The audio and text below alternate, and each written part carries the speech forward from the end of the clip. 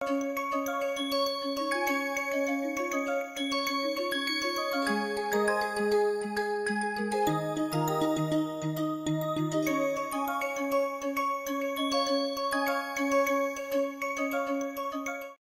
everyone. Welcome to yet another session of our NPTEL on Nonlinear and Adaptive Control. I'm Shrikant Sukumar from Systems and Control, IIT Bombay. Um, we are as usual in front of our very cool representative image of this rover on Mars, motivating us to um, study the design and analysis of algorithms that are going to be driving systems such as these. So until last time, what we were looking at was sort of couple of examples illustrating the different notions of stability that we had seen. So we had spoken about asymptotic, globally asymptotic, uniformly asymptotic, globally uniformly asymptotic, exponential, and globally exponential stability.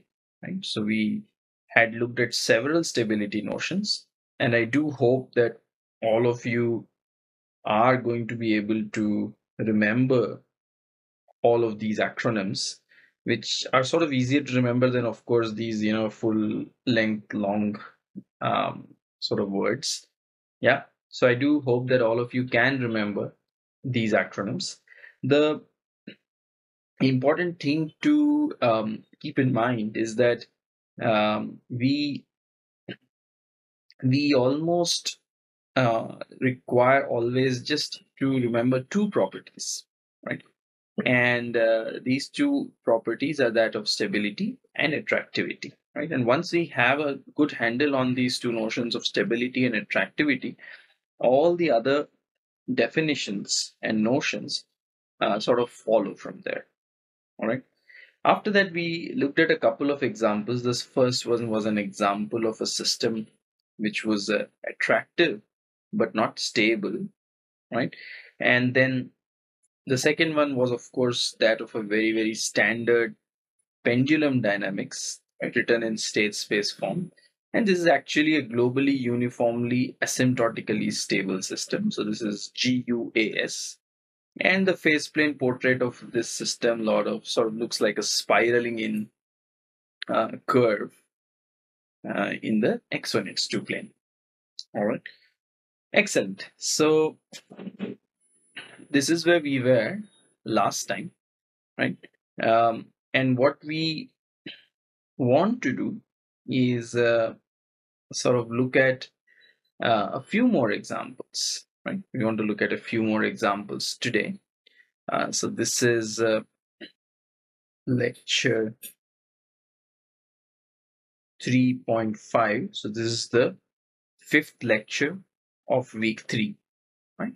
So we continue our excursion into examples illustrating the different notions of stability, right? So this one is this x dot is minus sigma x cubed with some positive sigma. And in this particular case, I can, because it's a scalar system, right? So x is in reals, of course. We can actually nicely compute the solution. Looks something like this, right? Of course, we are assuming that xt0 is some value x0. Okay. So with this initial condition description, the solution can be written in this very nice compact form. All right. And once we have this, I mean, the conclusion is, of course, written right here that it is globally asymptotically stable. Let us sort of look at it a little bit more carefully. The first question is that of stability. Okay. The first question is that of stability. Okay. So what can I see from here is that this solution can, of course, be further maybe written in this form. Plus minus, I still say retain this x0 divided by square root of twice sigma x0 squared t minus t0 plus 1. Okay, something that we can do. We can write it in this form, or we can keep it in this original form. It doesn't matter. It doesn't matter. We can keep it in this form. Now, what do we want in a typical stability? Sort of for a typical stability condition, what do I usually require? I require that the absolute value, right? Absolute value, right? Which is essentially, I'm going to keep my life a little bit simple. Absolute value of this is simply obtained by deleting the plus minus sign, right? And putting an absolute value symbol here, if you may. Okay, or simply writing it as 1 over square root of twice sigma t minus t naught plus 1 over x0 squared. All right. Now, what do we want? We usually want this to be less than epsilon, right? Because 0 is the equilibrium, right? So it should be obvious that xe is equal to 0, right? Even without doing any change of coordinates, I directly have my xe to be at 0 itself, right? Now, suppose I want this to happen, right? So this is sort of what we want to happen, right? And I want to find some delta. I want to find some delta. So what I would do is, of course, try to simplify this expression and so on and so forth, right? So what would it be? So what I will do is that I will sort of, well, first of all, I will make this bigger so I can have more space to write. So what I'm going to say is that I know for sure that, let's see, what do I know for sure? I know for sure that one that I know. So let me just say it up front. I know that as t becomes greater than t0, right, this is a positive number. So as t becomes greater than t0, this is a positive number. And so this is the entire thing is of course positive. And therefore this is adding some positive quantity, and therefore it is reducing the inverse. Right? The inverse is getting smaller as t becomes greater than t0. So the largest value, right, that this entire quantity can take is when t is exactly equal to t0. Right? Because as soon as t becomes greater than t0, this is going to contribute a positive quantity which is going to reduce this inverse. Right? So one thing that should be sort of evident to you immediately is that 1 over or let me just write it like this, so that this is in fact less than, so this is in fact greater than, so this is x0, right? Because what happens, so in fact absolute value of x0, because let's see what happens, right? If I plug in, so what did I say? I said that this quantity attains its largest value at t equal to t0, because as soon as t becomes greater than t0, the numerator becomes larger, and therefore the inverse becomes, the denominator becomes larger, and therefore the inverse is smaller, right? So a largest value of this entire fraction is at t equal to t0, and if I plug t equal to t0, this guy goes away, and all I'm left with is absolute value of x0, right? So if I ensure, so that's the cool thing, right? So if absolute value of x0 is less than epsilon,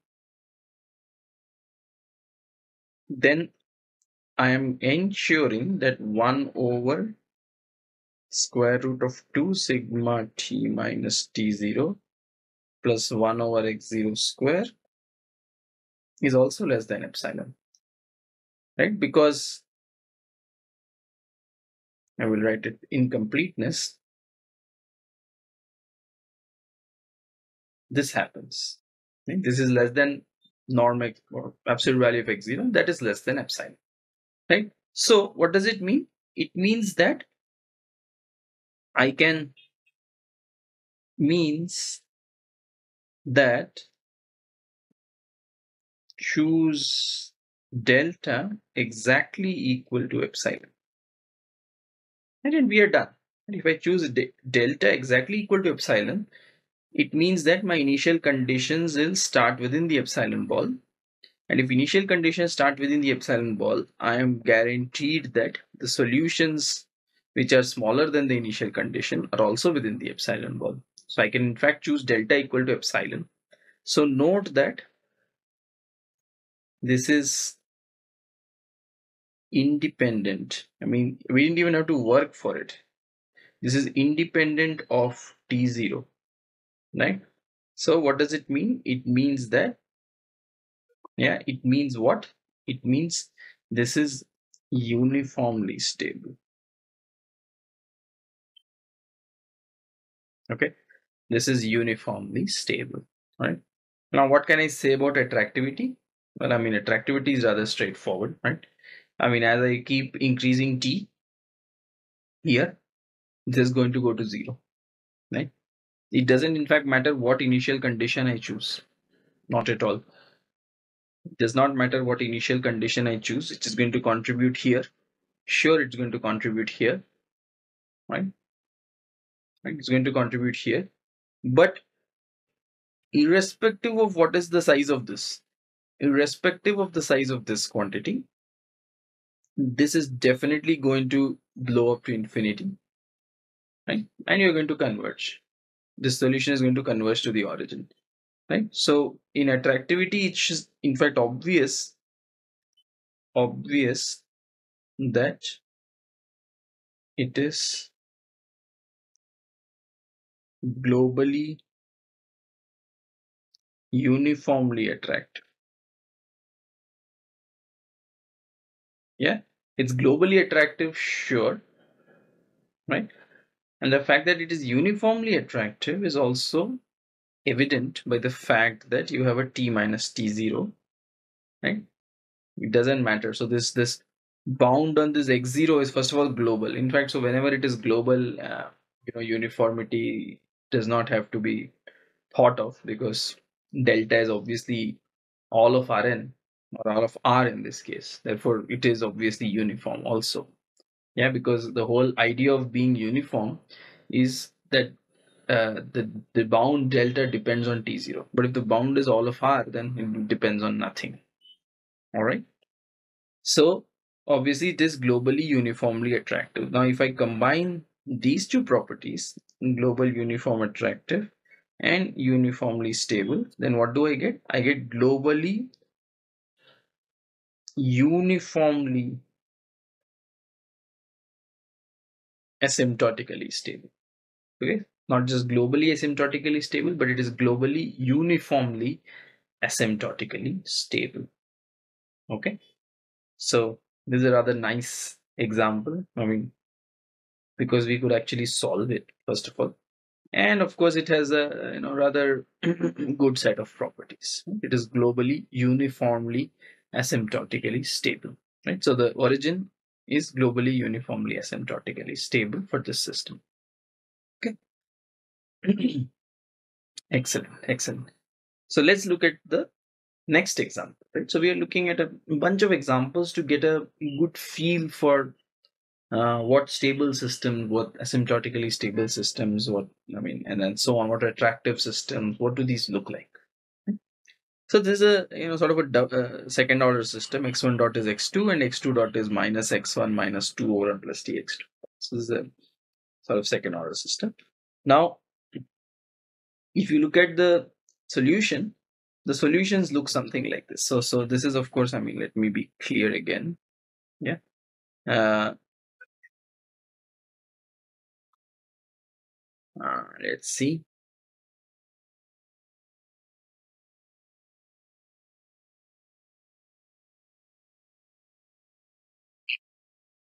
Okay, I think the solution is created in this case, assuming that x10 is x10 and x20 is x20, like this kind of a notation. All right. And if you have these initial conditions, these prescribed initial conditions, you have this sort of a solution, right? This is what your solution looks like, right? um, I have to sort of look at this example again. I will verify this later on. But this sort of a system is non-uniformly asymptotically stable. Okay, it should be evident to you that it is definitely converging, because again 1 plus t is going to go to infinity as t goes to infinity, and therefore all these terms are going to go to zero. So attractivity is definitely rather easy. Yeah, and it also has stability. We are not uh, really proving it here, yeah, because it's not going to be very easy to prove in this particular case. Yeah, but you can sort of look at the phase plane portraits, try to draw the phase plane portraits, yeah, and you will find that this is non-uniformly asymptotically stable. So it is in fact stable but not uniformly stable. Okay, so you don't have uniform asymptotic stability. All right, so this is another such special case, and this happens usually when there is a time dependence here, right? Then this sort of tends to happen. Okay, when there is a time dependence in the right hand side, you sort of get some kind of non-uniformity in your asymptotic stability properties. All right, this is pretty standard. All right. So what about the next system? Right, this is the sort of a really favorite linear scalar system example. Very simple, right? So this is sort of x in reals, and x t0 is x0. Okay, so this is the sort of very simple scalar linear system example, and the solution of this is of course very well known to everybody. Yeah, and it essentially looks like this, right? It is x0 e to the power minus kt minus t0. Okay, and we of course claim that this is exponentially stable, right? Because if you simply look at your what happens with your uh, just look at your definition, right? What is the definition for exponential stability? In fact, let's look at global exponential stability in a linear system. So rather straightforward. Okay, so global exponentialist requires the existence of just some constants a b such that your solution satisfies this exponential decay for all t0 greater than equal to 0, and for all initial conditions. And so you can see that if I choose choose a equal to 1 and b equal to k, then satisfies global exponential stability condition. Okay, satisfies the global exponential stability condition. Okay, and so this is of course globally exponentially stable. Okay, uh, so this is in general true for linear time invariant systems. You have some really nice properties, of course. um, the first property for general linear systems is that asymptotic stability is equivalent to stability plus the state transition matrix. So in case folks, you all of you have forgotten the notation, so suppose I have a system of the form x dot is atx, okay, with some initial condition. So this is what is a linear system, right? It is time varying, but it is a linear system, right? Then in this case, the solutions are written as using a state transition matrix as phi t comma t0 x0, where phi is of course the state, called the state transition matrix.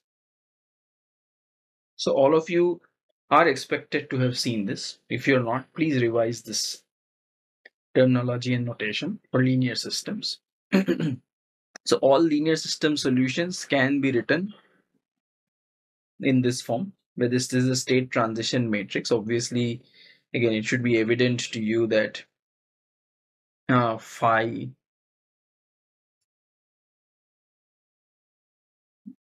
t0 belongs to n by n. So if where x belongs to Rn, right? So this is an n by n matrix.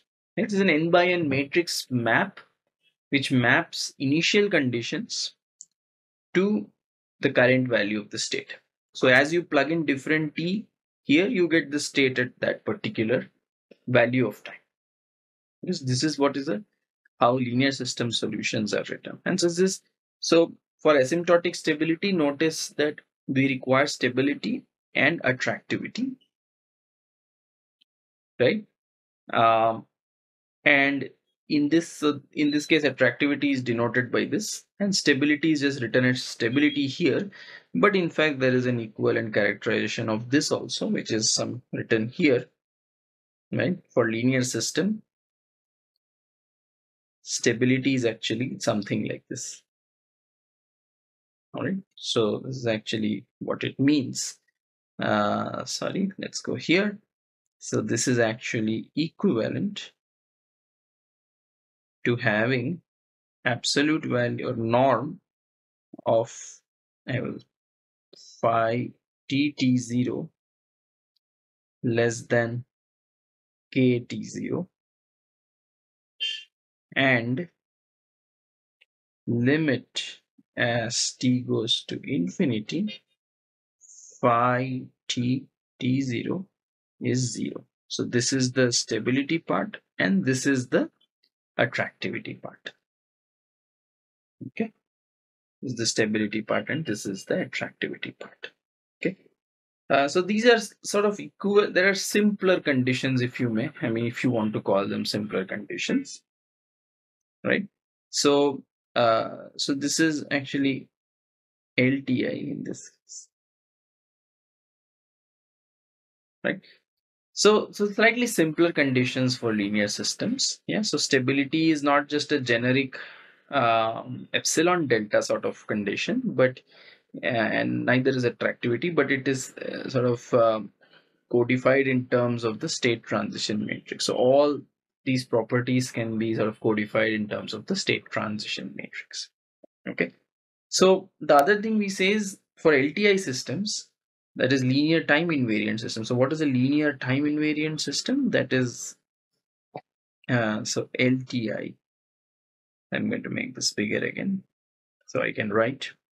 So LTI system is just x dot equals ax, and here we don't even care about writing an initial time. Well, fine, I will write it just for the sake of it.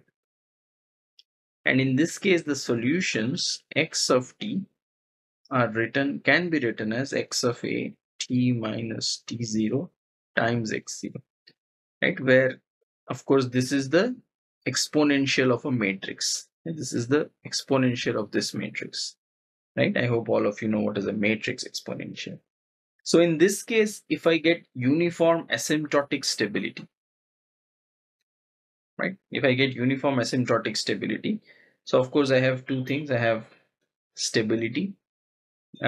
So I need a couple of properties. In this case, this will be, you know that UAS in this case is equivalent to e to the, because this is of course the state transition matrix. So this is equivalent to e to the power a t minus t0 less than some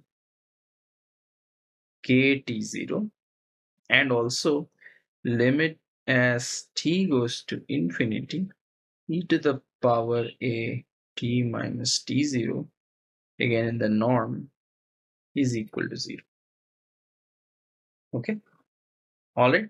And if this is it's not difficult to show. I mean, this is not really linear systems intensive course as such, but it is not difficult to show that and this you should something you should know also from your typical frequency domain knowledge, that this can happen if and only if uh, real parts of all eigenvalues of A are strictly negative,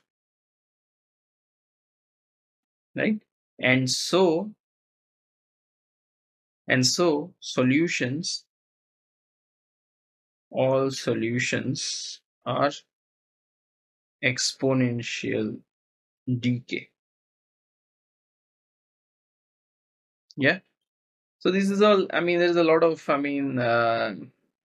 Linear systems theory in this that comes in. If you are so interested, I can even tell you about it. Right. So any matrix A can be, of course, written in its Jordan form. So real Jordan form, if you may.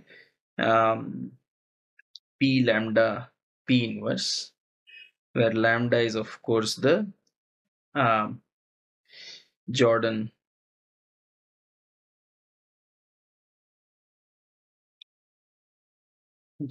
block, called the Jordan block. Yeah. And so e to the power a t minus t0 can actually be written as p e to the power gamma t minus t0 p inverse. Okay. And if real lambda is less than 0, right, this is equivalent to real lambda gamma less than 0, because eigenvalues don't change under this sort of a similarity transformation. Again, something that you should know from linear systems theory, right? You have something like this. So all your solutions actually look like xt is p e gamma t minus t0 p inverse x0, right? So if you actually redenote your states as z equal to p inverse x, then the solution is zt is exactly e to the power gamma t minus t0 z0. And for certain, I mean, just to keep the discussion simple, um, we know that for certain cases gamma is a diagonal matrix. It's just the eigenvalue matrix. I mean, just to think of it simply, if there are no complex eigenvalues, this is just a diagonal matrix containing the eigenvalues, right? It's just a diagonal matrix containing the eigenvalue. For the exponential, uh, so diagonalizable cases,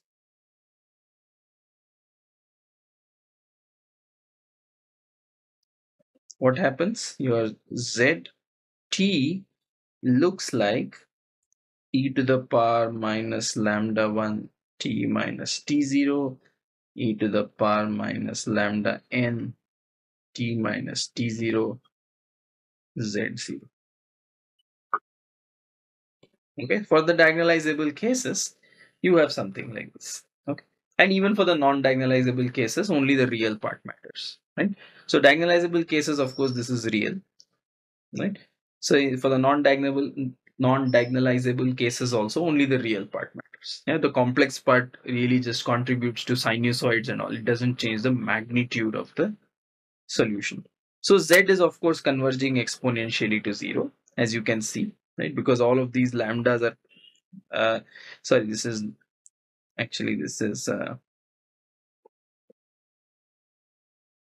actually positive. uh, the way we have denoted it is lambda 1 lambda n 0 here and 0 here. So we know that all the lambda i's are negative, right, by our assumption, and all of these are negative, then of course z is going to 0 exponentially. So implies z goes to 0 exponentially, right? Because you can look at the expression.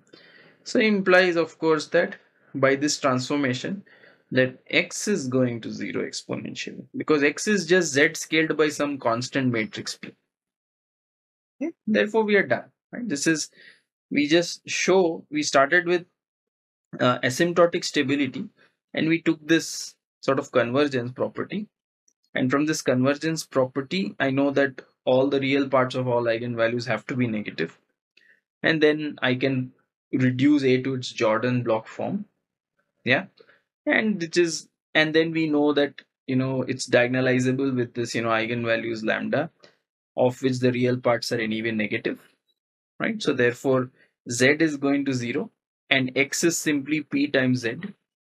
Therefore, that is also going to 0 exponentially because of this expression. These are all exponential decays. So uniform asymptotic stability for LTI systems is actually just exponential stability. LTI systems cannot do anything but exponential.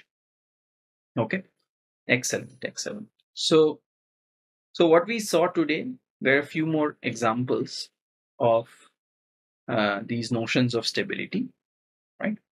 Um, and in the end, we also sort of try to understand how these conditions simplify or become a little bit more specific for linear systems and linear time invariant systems, where solutions can be written using the state transition matrix. All right. So we will continue further on this discussion of stability next time, and we stop our discussion for today here. Thank you.